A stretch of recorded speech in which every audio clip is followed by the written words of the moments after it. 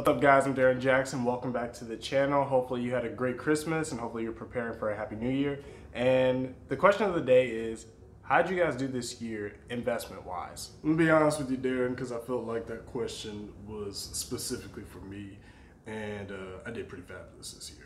Oh, you did fabulous? That's awesome. Yeah, man. I don't know if you remember that video that we made a couple of weeks ago that I'm gonna put right up there, also for the sake of making sure that I persuade people to watch it so we can gain some view time, but that's neither here nor there.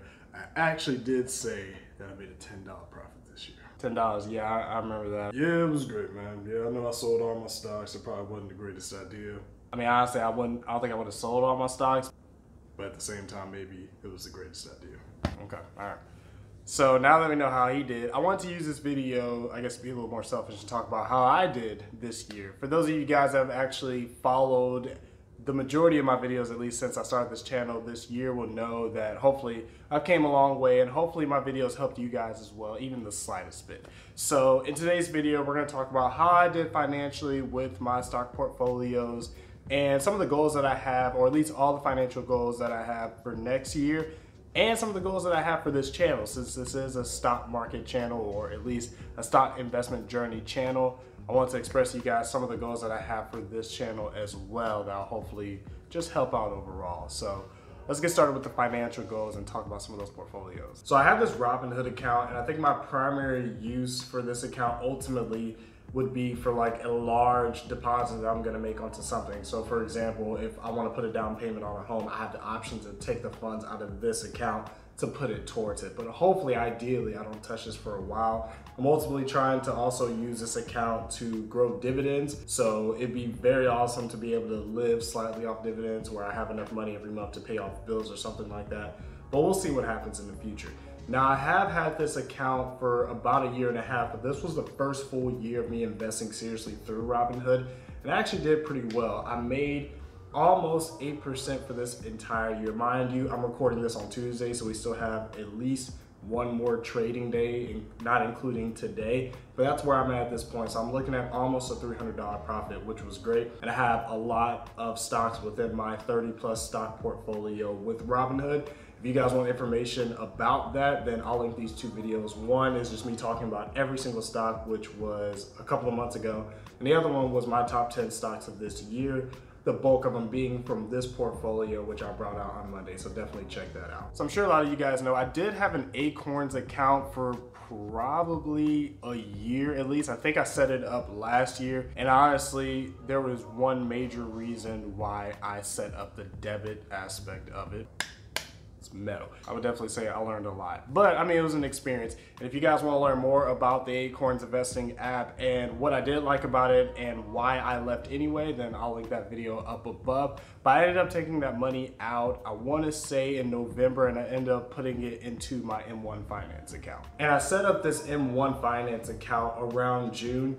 And similar to my Robinhood account, my goal with the M1 Finance account ultimately is to use it towards maybe some other type of large deposit. Obviously not necessarily as large as Robinhood because I have more money in Robinhood. But for example, whenever I decide to buy a new car, I can use this money as a down payment if I choose to. Otherwise, I ideally want to keep it in there. But as far as this M1 Finance account, I honestly set it up primarily to have an excuse to invest in Tesla. Now, I've never had enough money to comfortably invest in a full stock in Tesla. I started back when Tesla was around $1,000, but I am able to dollar cost average into it.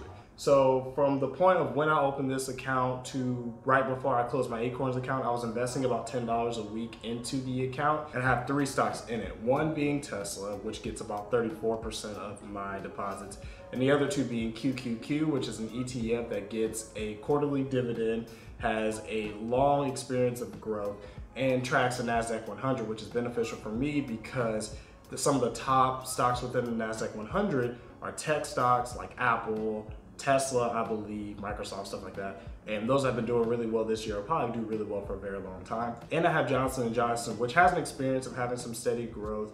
It has a high cash balance, which is really beneficial. And on top of that, it's rated as a dividend king, which means that not only has it paid out dividends, but I believe it's also increased its dividends consecutively for the past 50 years. There's not a lot of stocks that have that or are rated that. So it's really beneficial for me to have that as the dividend yield. And since I've had this portfolio, my returns have been over 65%, so almost $150 up until this point, which is crazy, primarily due to Tesla, which has grown over 200%. So I'm really happy to have this, and I'll continue to dollar cost average into this, which as of now, I'm doing $20 a week after I closed the Acorns account, which I was doing $10 a week. So I'm saving money and putting it towards here. And we'll see what happens in the future. Okay, so now we've talked about how I did this year. I'm definitely glad that I invested into the stock market this year, this being my first full year of investing seriously. And I could have done a lot better, but I obviously could have done a lot worse, especially if I, never invested at all. But I definitely have a lot of financial goals for next year, and things that I want to do that I didn't really do this year that will hopefully help me exceed the profits that I made this year. So as far as my financial goals, I want to continue to be able to budget throughout the entire year 2021 to where I can continue investing $50 a week into my Robinhood account and $20 a week into my M1. Obviously, if I have the opportunity to increase it and still be comfortable as far as finances and paying bills, then I will for both. But I wanted to continue doing that at least. I would love to be able to, what a lot of people claim to do, is beat the stock market, meaning that the returns on my portfolio will be higher than an index fund that tracks a lot of stocks, including the S&P 500 and NASDAQ. But that's going to require me to look and do a lot of research on additional stocks that other people may not be taking advantage of. Speaking of research, one side thing that I want to get more comfortable with and gain more of a habit of doing is looking at the balance sheets of a lot of stocks. So these balance sheets, if I'm correct, are given out every single quarter whenever that stock releases its EPS and other stuff like that. It's made public, so people like you and I, stockholders like you and I, have the opportunity to see how that company is doing, which will give us the mindset to either sell our stocks, buy in if we haven't yet, or buy more. So I want to get comfortable with doing that. Once I do, I'll definitely make a video breaking that down, maybe in an investing terms segment. So hopefully you guys can understand as much as I have. And I mentioned this before, but I'm also using this Robinhood account to grow dividends, which I would hope to use to pay off certain things like bills and stuff like that in the future. But right now I'm just reinvesting into the portfolio. At this point, I think I'm making about $120 a year off dividends, which is amazing for pretty much not doing anything except investing. But I would love to get to about $200 by the end of next year, which would be great. But I obviously want to do it the right way, meaning I want to invest in companies that have a trend of capital growth, not just dividends, because if they don't have growth, the opportunity for them to reduce or cancel their dividends is even higher. So I want to make sure I do that. And I also have goals for this YouTube channel. It's not necessarily financial goals, but this is a finance-based channel. I'll be honest with you guys, when I first started this channel, probably just like a lot of people, the reasons why I started the channel were kind of out of line. Honestly, if I had to write it down, which I did, the very first reason I started this channel back in January was to have a second source of income. But that would mean I would need to hit certain goals to achieve monetization within that channel. I ultimately forgot the bigger reason why I wanted to start this channel in the first place. And that's to help people. That's to help people and to express my interest in finances. I worked at a bank for 6 years, and even though I was a teller, I was barely scratching the surface of finances. But I love being able to learn a lot about finances and use what I've learned to help people and to, more importantly, help myself. And that made me really interested in investing, which I played around with for the past couple of years, but didn't really get serious about it until earlier this year, or last year, when I set up my Robinhood account. I also wanted to share my journey with you guys, and more importantly, use the lessons that I've learned as a new investor to help you guys that are approaching that boundary or haven't invested yet. And that's my new goal for this channel.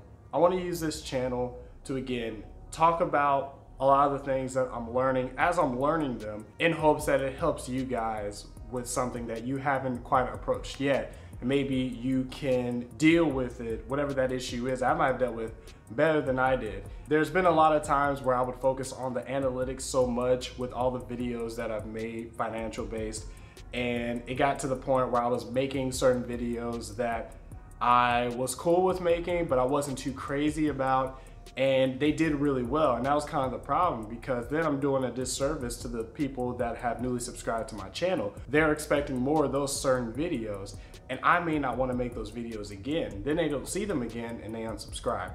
So the new rule I have for this channel is, of course, I'm going to be making finance-based channels, and the goal is to make finance-based channels that help new investors and that encourage people that really have considered investing to actually do it. But my new thing is, if I don't enjoy the process of thinking of the idea, taking the notes on the idea, recording it, and if I don't have fun editing it and being excited for when it comes out, then I won't do it, regardless of how many views I get that day, 100, a billion, 10.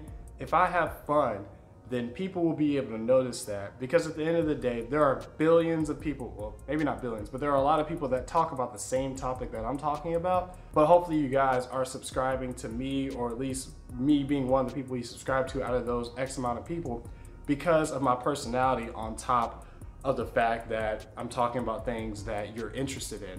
And I can't show my personality if I don't enjoy the content. So I want to make sure I do that.